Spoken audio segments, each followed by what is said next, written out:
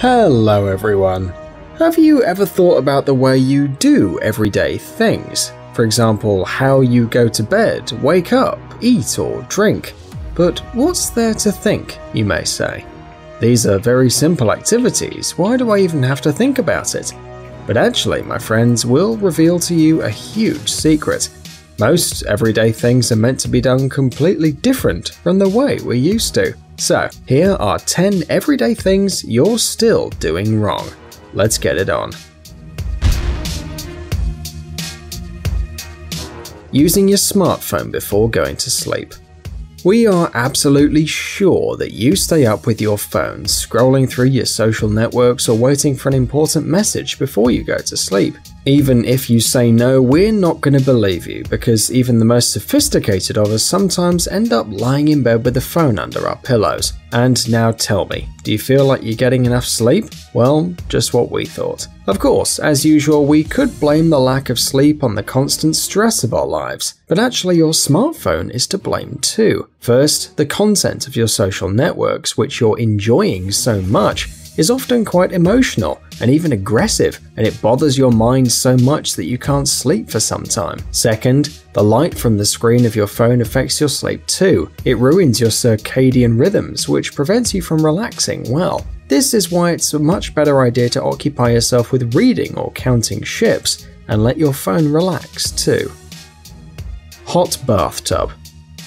Probably some of you like to relax in a hot tub, because especially if it's cold on the street and you need to warm up. It's hard to believe, but it turns out that this pleasure can be really harmful. You can think we're making this up because, in your opinion, taking a bath is crucial to stay clean, healthy and cheerful. Actually, you should be careful with this. An excess of hot water causes stress for the heart and the veins, so you shouldn't stay in the tub for more than 20 minutes. Also, you should know that these water procedures mean too much heat treatment for your skin, so it starts getting old much quicker. If you don't want to turn into a grunting granny or grandpa with heart problems, you must use warm water and try to enjoy a tepid bath. Holding your gases. Now, of course, you've been in this situation a lot of times. You're on a date or in a lesson or just with a bunch of your friends and suddenly you feel a calling. But no, not a desire to go to the bathroom as you might think. We mean a calling to release your gases. If you are familiar with this situation, you've probably dreamed about having the opportunity to go out and crack one off, but in real life it's almost impossible. The only option is usually to hold your gases to save face, but you should know that doctors have officially confirmed that this method can lead to abdominal swelling and spasms. Also, holding your gases makes their next release louder. It may work as a short-term strategy, but usually gases don't just disappear. So don't be surprised if the fart comes back for revenge at the worst possible moment. Setting an alarm. Usually, every school kid, student, and most grown-ups start their morning in the same way, by postponing alarms every 5 minutes. You do that because your still sleeping body is not at all ready to get up. But we found that these everyday morning battles between the call of duty and the desire to sleep just 5 more minutes affect your physical state during the day, make you drowsy and somnolent. Because when you wake up too often and too sharply, you don't get any deep sleep. And these 5 or 10 minutes after you wake up for the first time, your body doesn't have time to go into profound sleep. It means that when you set your alarm clock 10 minutes earlier, you just deprive yourself of 10 minutes of quiet sleep when your body is relaxing and recovering. Besides, you waste your willpower on an absolutely useless action. Just learn to wake up at the first try and you'll get an energy boost for the whole day. Toothpaste quantity. It may sound incredible, but there's a thing that we do every day, and you do it too. Yeah, of course we watch videos on YouTube every day, but there's something else. At least twice a day, we all brush our teeth. Now, make a little effort and remember how your toothbrush looked this morning. Got it?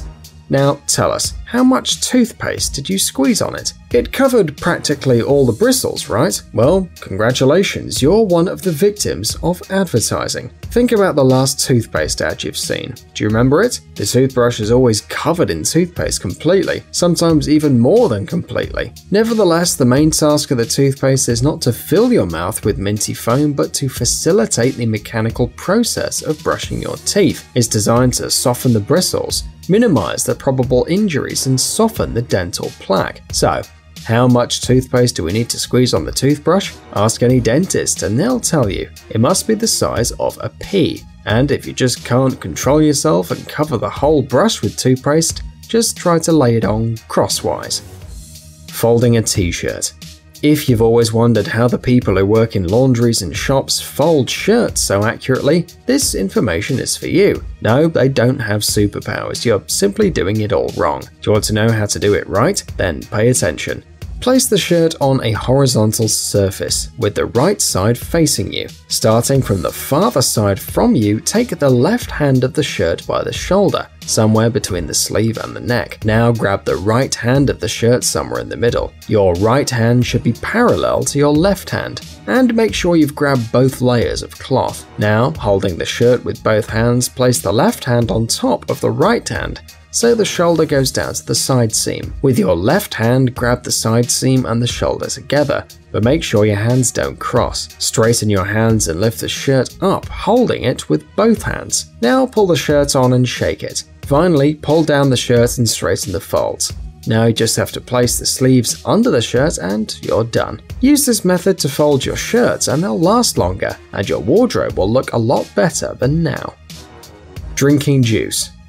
So now tell us, how should you drink from a juice box? Well, yeah, you should use your mouth, but how to hold the package so you won't end up pouring out all the juice? The problem is, if you press too hard, then the juice will pour out and will ruin your favorite shirt or jersey. Worst case scenario, the juice can fall in your eyes. There's nothing pleasant about that, right? So it turns out that if you want to avoid all this, you just need to hold the juice by the ears, which are located at both sides of the product. Hold it this way until you're done drinking the juice and the product will not pour out. To be honest, you'll first have to put some effort and unglue these ears from the Tetra Pak, but your reward will be clean clothes and a good mood.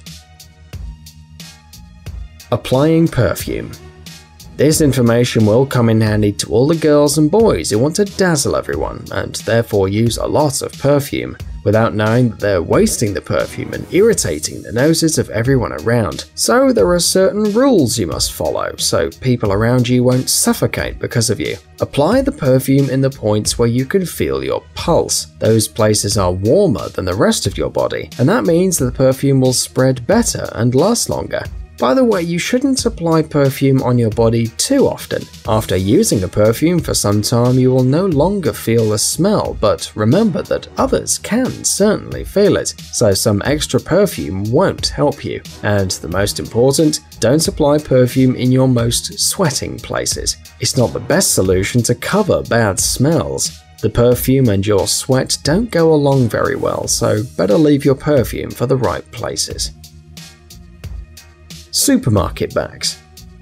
And now a little bit of harsh reality. Every time you buy a bag in the supermarket, thousands of people are doing the same all around the world. So what you might think is insignificant actually means millions of dollars a year for these companies. But even if it sounds odd, you better buy that second bag instead of using just one. A few extra coins are no problem for you, but they could save your spine from the serious trauma they could get if you carry all your products in just one bag. Once you're done shopping, waste a couple of seconds distributing the products equally in 2 bags. After that, you can go home without risking an injury. You must also know that you must bend yourself before lifting heavy products. That way you'll keep your knees healthy.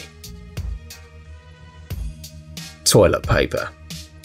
Do you know what the right way to hang a toilet paper roll is? Don't laugh and get mad at us for being too cocky. Actually, there are pretty serious rules concerning the use of this everyday item. If you want to have a proper visit to the toilet, then the end of your toilet paper roll should be on the outside while hung, so in the over position. You may say that it's all the same for you and that we are overthinking it, but if the toilet paper roll is going to hang the other way round, then your hand might touch the wall, picking up a bunch of bacteria and microbes that would end up you know where. And given that we're talking hygiene right now, you must know that it would be better to use a bidet or water from the sink to clean your rear end after releasing yourself. It is way better than using toilet paper. That way you can remove all kinds of harmful bacteria and microbes, instead of just spreading them all over, like it happened when you used toilet paper.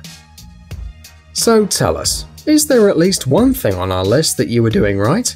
And of course, don't forget to give us a thumbs up if you liked the video. If you haven't checked Jelly Gummy Bear's channel yet, you should do it right away. You'll certainly like all the funny experiments with the jelly bear, cool life hacks, awesome homemade stuff and exciting adventures that are waiting for you on the channel. Thanks for watching. Please like and share the video in social networks, and we'll be right back to you as fast as we can.